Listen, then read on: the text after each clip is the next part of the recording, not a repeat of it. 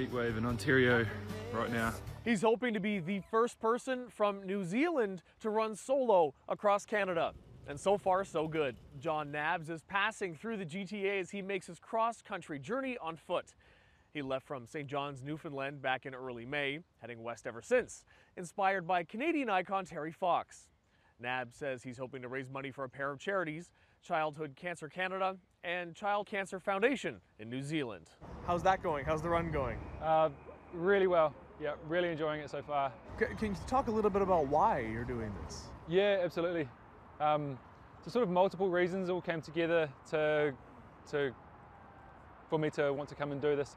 A big part of it is that a couple of years ago in 2020 with Dad and then 2021 with Mum, I lost both my parents to cancer within about a year of each other. Childhood Cancer Canada, one of the recipient charities, saying in writing, whether it's running through rain or shine, Jon's dedication to his mission serves as a beacon of inspiration for all those who dream big and dare to step out of their comfort zones.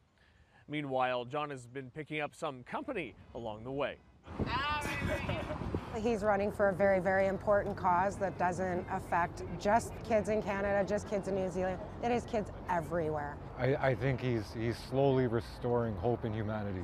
So this is my stroller. It's sort of a running version of a baby stroller.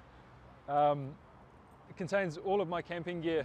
I kind of warned you we might try this. Do you want to try the rest of our conversation while jogging? Sure. Yeah, all right.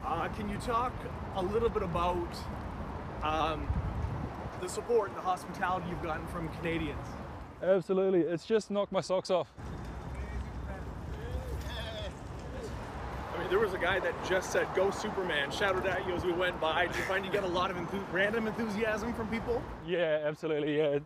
And I find, you know, I put it on to sort of help with the mission, you know, with this whole run of sort of raising spirits as well as raising funds for kids with cancer. But honestly, a lot of the real enthusiasm that I see, you know, the response to the costume, it comes from adults. What is it about Terry Fox that stood out to you? I think Terry Fox, his story, his journey, it's the values that he represented and he lived for, and ultimately he died for. It was compassion, it was service to others. For City News, I'm David Zura.